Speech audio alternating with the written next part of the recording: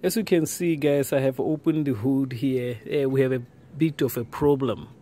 The car has lost power, and it says engine fault. Now I went to the guys who have a special scanner to scan to check what's the problem. They're saying that there is low boost from the turbocharger. I'll put a picture somewhere in the corner or somewhere on this video so that you see the message saying that there is low boost. Now I don't know if the turbo is dead or what's the problem, because he was suggesting maybe we need to change the turbo. So because I have another car that has the engine and the turbo there seems to be just in good condition, so I'm going to take off this turbo, check it, see if it's there's nothing wrong with it. If there's something wrong with it, then I'll put the other turbo and see if anything will change. I'll take the car back to him to clear the fault code, and hopefully that's about it. Right, I've removed the screws for this cover. I removed this, it goes here, and I removed this pipe, it goes here. It's very simple to remove this pipe. This, you just push these like that, and then you pull the pipe that way. I put back the bolts. Every time I do this, I put back the bolts because I had a situation whereby I finish the jobs and I'm left with bolts and nuts, and I don't know where they came from. So I now started putting back. After I remove, I put it exactly where it came from. So I removed this. Okay, so it has two nuts and one bolt on the side here. Two nuts, here is one nut. I'm putting them back to where they were because I don't want to have a situation whereby I finish the job and I'm left with lots and lots of nuts and bolts, or two, and I look everywhere bolts are. I've put bolts everywhere they need to be, but I'm still left with few here. As DIYers, funny. This is the table. Look how tiny it is. This is how tiny it is. So I'm gonna put WD-40 here on this, and this is for the oil. Oil goes in here and then goes up at the bottom there. So I'm just removing this part, and also this is the one that creates the vacuum actuator, they call it. It pushes this. It works very well, it's just fine. Okay, so, and then there's a clamp here. Remove this clamp from the housing for the DPF. Okay, so 1, 2, there are others at the bottom there. Yeah. How are we gonna get to those at the bottom? Very strange. I will see. I will tell you how I got to them. I might need to.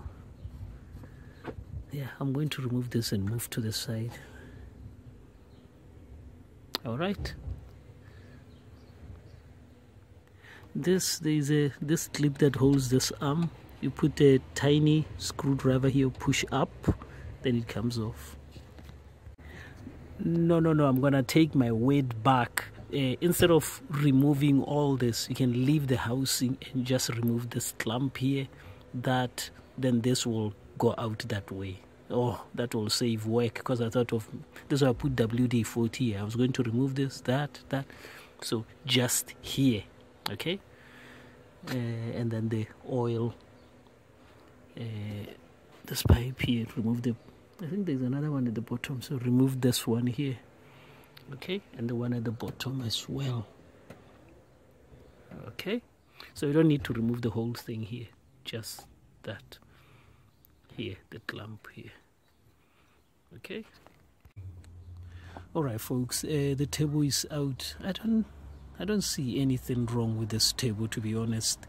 It's everything seems to be just fine, so I don't understand why they say that that the computer saying there is low boost from the table. It seems to be just fine.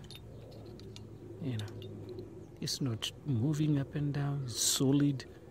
So I just don't know.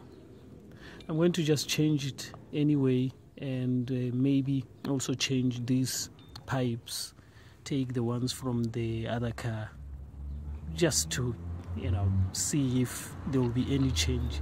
But the table, like I said, it doesn't look like there's anything wrong with it. It's just fine, you know. Okay, so I'm going to take out the other table. To remove it from here, it will be very tight in there, so you need a screwdriver between the housing and to push it that way. Okay, and also there is a pin here. The pin lines up with this hole here. If you don't line up this pin with this hole, the table wouldn't go back in. So I'm going to take out the other one from the other kind, put it here, see if there will be any change. All right. Right, I'm putting back this is the one that just came from here. This one comes from the other car. I just swapped them. I don't see any difference. They seem to be just fine. So we'll see how it goes. I'm putting back everything, and reinstalling is exactly the opposite of uninstalling. So when you remove them, you just follow that process backwards. I'm going to change these pipes as well, because I don't see any problem here why this thing is not, you know, pushing air in. I have no idea. So I'm gonna change this one as well, because there might be a leakage of boost somewhere.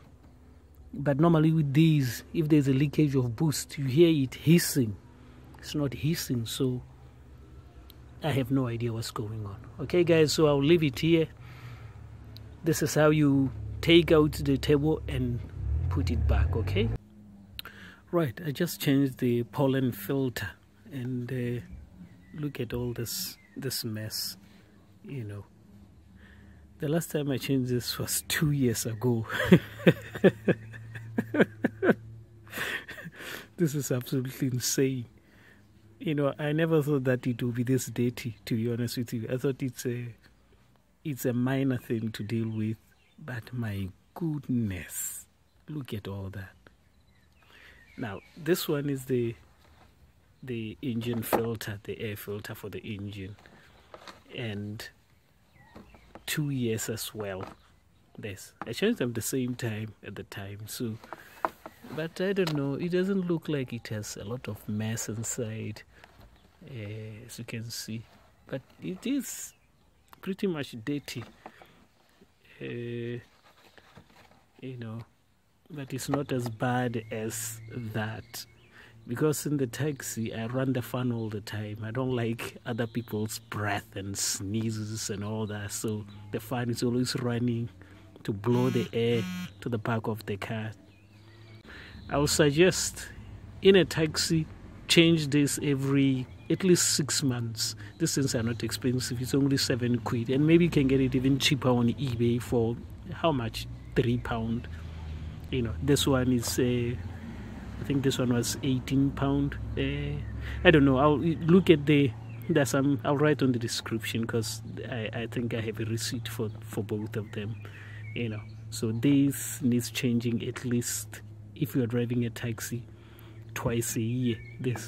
And this one as well, twice a year. But if it's just a car that is used at home, you do very low mileage, maybe once a year, and this one once a year. But for taxi, twice a year.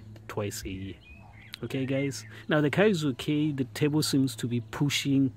I don't know if it's because this was dirty, but it wouldn't make any sense for this to stop the table to have the boost. We will see. I'll keep driving it and see what happens. But at the moment, it's all right. It's whistling. Also, I don't know if it's the new table that I took from the other car that is doing the job. My table is dead, which I just don't know how, because it looked just fine. So that's it, guys. Don't forget about these two things. Okay, bye bye. Ta.